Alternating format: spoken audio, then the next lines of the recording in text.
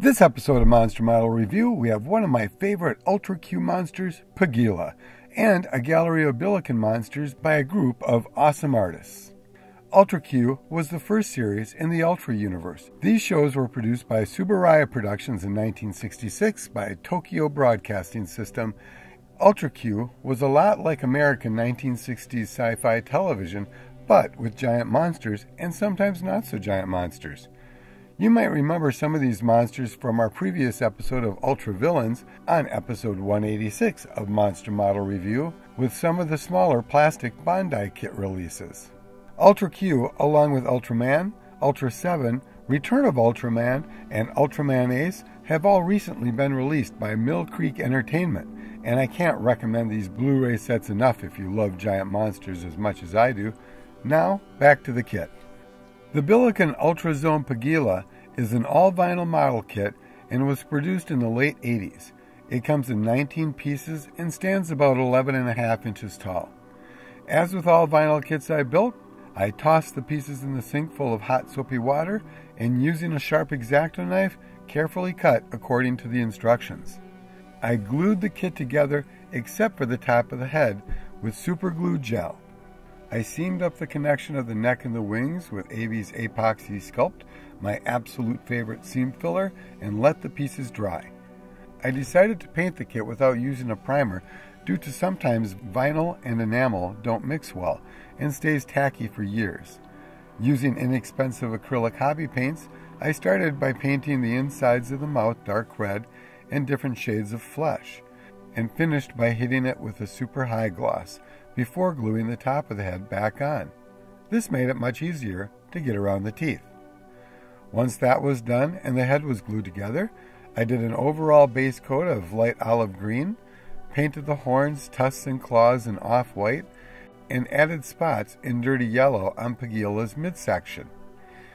I dry brushed a couple lighter shades on the whole kit and ended with the detail of the eyes and the whiskers.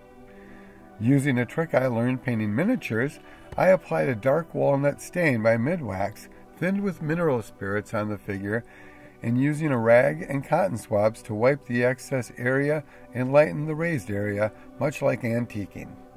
This has become my favorite way to age figures and sculptures lately. I let the kit dry for 3 or more days depending on the weather and humidity, and hit it with Tester's Dull Coat. I finish up by painting high gloss on the eyes and redid the mouth, and that's it. I love these big figures. They are easy to build, seam, and paint. I would love to get more in my collection, but until then, please enjoy this gallery of more Billiken Kaiju built and painted by a fine group of monster artists.